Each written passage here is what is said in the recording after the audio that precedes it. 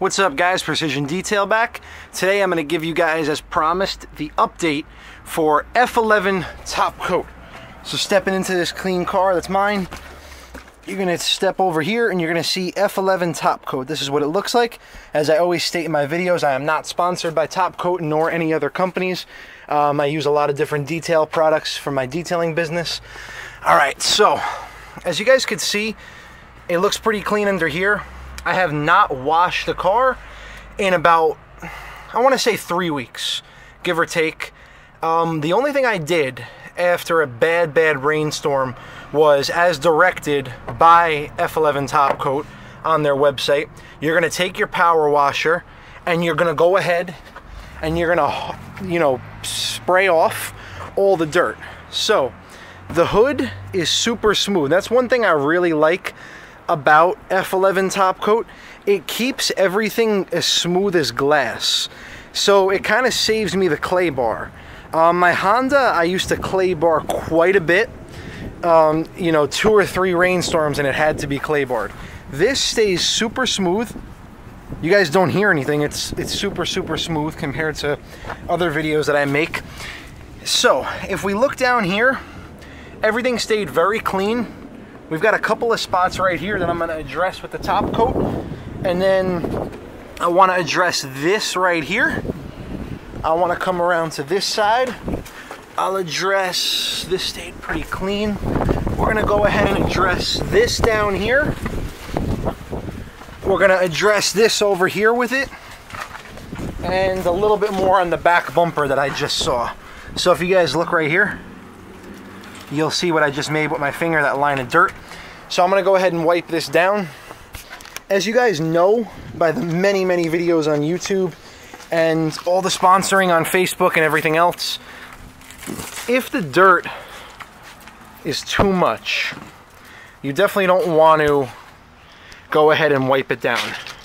If it's just minimal dirt, and me, it's my personal car, I keep it clean, but I know it's just a bumper at the bottom, so I'm gonna go ahead and wipe it down because the dirt really isn't that bad at all. Got a little spot here, take it off of my fingernail. Let's give it a wipe down, and the spot's gone. So as you guys can see, I'm gonna wipe down here. Let's get that super clean. Smooth as glass, and the dirt is gone. So as I stated in my last video, this stuff is very good if you aren't washing your car as much. If you're going to wash your car all the time, it specifically states on the directions that soap is going to break this down, and it also depends on your condition too. If your car is outside all the time, then of course it's going to undergo more stress than a car like this that's inside all the time. So keep that in mind too. This car is regularly garaged. Now, let's go over to the last spot. Right here. I'm gonna just kind of spray this down. Just like that. And it comes off super easy. Whole point is that you have a coating on the car. And you have a coating so that you can kind of wipe away light dirt. You don't have to go ahead and wash the car just because it's a little dusty, especially if it's a little dusty. You come here, you spray on another coat, and the car is clean. That's the best thing about it. The car is clean, it saves you time, saves you energy, saves you money, not running it through the car wash. Now, let's address this back bumper too. Dirt. So we're gonna go 1, 2, 3.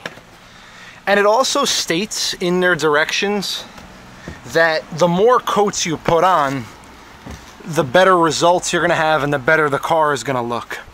I have people that feel this Jeep in particular, and they say that it always feels smooth as could be, as if it was just clay barred.